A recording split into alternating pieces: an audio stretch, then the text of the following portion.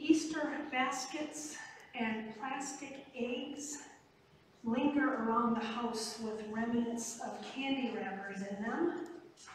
And if you're lucky, you might find a stray piece of chocolate or a lonely jelly bean in the bottom of them. At least that's what I hope for as I go through the baskets that one last time before putting them away. The brand new Easter clothes have been laundered and hung to be worn next year or stored for the next child in line to wear them or to be placed in the once upon a child rack or stack. The bottle of vinegar used to color the eggs will be placed on the shelf. The bunnies and lights are taken down and stored. The hustle and bustle of Easter preparations has ended, and it is business as usual. The children and adults who sneak candy from their baskets, yes, I'm one of them, have come down from their sugar high. Everything is neat and tidy and put back in its place. Easter is over. Now what do we do? In paying attention to the liturgical season of the church year, the season of Easter is 7 weeks. The Sundays of this season are referred to not as Sundays after Easter, but as Sundays of Easter. These are Sundays fully shaped by the resurrection story. Gail R. O'Day, Associate Dean of Faculty and Professor of Preaching in New Testament at Chandler School of Theology at Emory University in Atlanta, writes, quote, "For 50 days, the church lives into the reality of resurrection, of what it means to be a community shaped by the dying and rising of Christ, by the expectation, shattering reality of life victorious over death," end quote. Jesus' resurrection does not stop at the tomb. Jesus' resurrection does not happen behind closed doors, nor is it a secret. Jesus has been on the loose for some time and urges us to find peace. But I thought Easter was over. How do we find peace if Jesus was to be dead and now stands before us? I thought everything has to be neat and tidy and put away. This is anything but. Jesus' disciples thought it was over too. Mary came to them, told them the tomb was empty. Peter and the other disciple ran to the tomb to see what Mary had told them. The body was gone. The tomb was empty. Jesus was dead. What more could be done? Peter and the other disciple returned to the house, and Mary stayed behind, and that is when she encountered the risen Christ. And then Mary came back to them and told the disciples what she experienced, that Jesus called her by name and that she had seen the Lord. Evening had finally come to this whirlwind day. The disciples met behind locked doors, waiting for things in Jerusalem to calm down. They were not certain if the religious and or Roman authorities were on the lookout for them being affiliated with Jesus. They rehashed the events of the past several days, from the Last Supper to the walk to Golgotha, to Jesus breathing his last breath, and then to finding the tomb empty this morning, that morning.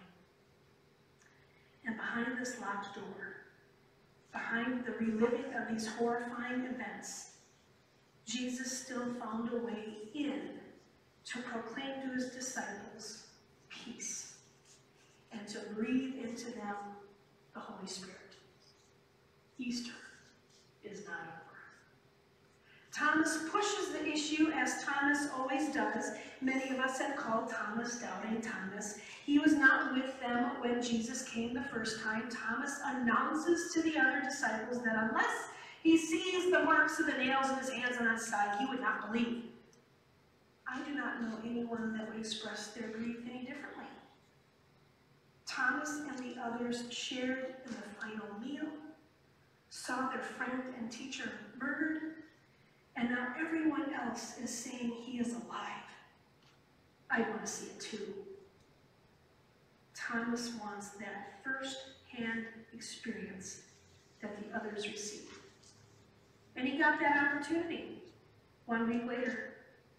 However, the disciples were still behind locked doors. This was the only way they could control the situation. If we lock ourselves in the house, we can control what happens here, right? And then we can live knowing that Jesus is risen and we do not have to contend with the outside world. We can just control what's in this little room. We can live just as we once did. And as O'Day writes, quote, Thomas actually is the one step ahead of these disciples. He only wants what they have already received. But the disciples have received and still do not live as Easter people. End quote. Living as an Easter people is messy and unorganized. It is not neat and tidy and put in proper places. Jesus came to the disciples behind the closed doors and continues to push us behind our closed doors over and over and over again. Jesus comes to these scared and confused disciples. Did the disciples deserve or even warrant a second visit, considering that Jesus told them over and over and over again how death would not overcome life and that he would be raised from the dead? Probably not. But they get one anyway. They get a renewed gift of peace. Thomas is given his chance to see the risen Christ and to touch him. Have you ever noticed, though, that in this text from John, it never tells us if Thomas actually touched Jesus? It's beside the point, really. The point, though, is that Jesus keeps coming to the disciples behind closed doors, even though they do not need to be closed anymore. Jesus keeps coming to the disciples. In their confused and chaotic state, Jesus comes to us in the untidy and messy areas of life. With no questions, Jesus offers himself again and again and again. Jesus gives his presence and his peace once again. And guess what? Easter is not over. Amy Plantinga-Paul writes that, quote, this passage from John is a guide for being an Easter community where the wounds of crucifixion are not denied, where the continuing reality of death and failure and trauma is not covered up, where our lament finds a communal home alongside our joy. Resurrection faith means having the courage to look at our wounds. End quote. Living with resurrection hope and promise, living as resurrection people cannot all be done in one day. It did not happen all last Sunday. It continues to happen each day with glimmers of truth and light. Though as this week progresses, we might wonder if Easter has any staying power. And by the end of the week, death might trickle back in, and we may even lock ourselves behind closed doors and try to put Easter away in neat packaging, because Easter has to be over by next week, right? And yet we know the opposite to be true. We are Easter people. Jesus keeps coming to us.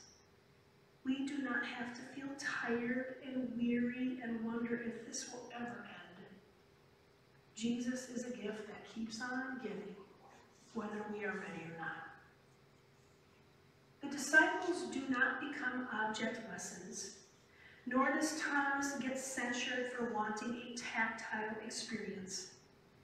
Jesus shares with his followers peace and breathes into them the Holy Spirit, much like God did when God breathed life into us at the creation story. Breathing life was a way to breathe courage so that in time no one will want to remain locked away. Instead, these followers will become so overwhelmed with the grace given to them, it cannot be contained, nor put in neat and tidy packaging. This grace will be shared over, even for those who have not seen and yet have come to believe. be so.